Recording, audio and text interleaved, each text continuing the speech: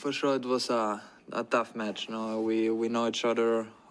Every time we play a little bit better, and it was expecting a very fast game. So not so many shots, and that was it. Especially the first set. And after, I think we both we started to return a little bit better.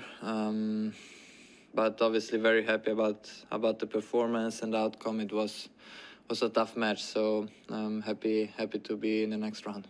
First semi-final in Melbourne, and you play Novak. He has never lost semi-final here. How do you see the match? Yeah, it's this is why I practice for, no, to play against the best players in the world. Obviously, he has an incredible record here, so for me it's a pleasure to play against him, especially in the final stages of the tournament where things are a little bit more interesting. So I'm looking forward to it, to be honest. It's gonna be tough. This I know. I will control the controllable, which is giving 100%, having the right attitude, fighting for every ball, and then we see the outcome now.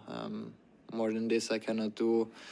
It doesn't really matter who my opponent is, so I'm very looking forward to it and trying to prepare it in the best possible way. I know you've got the 2 days off now, but does finishing this late affect your preparation at all for the semi-final? No.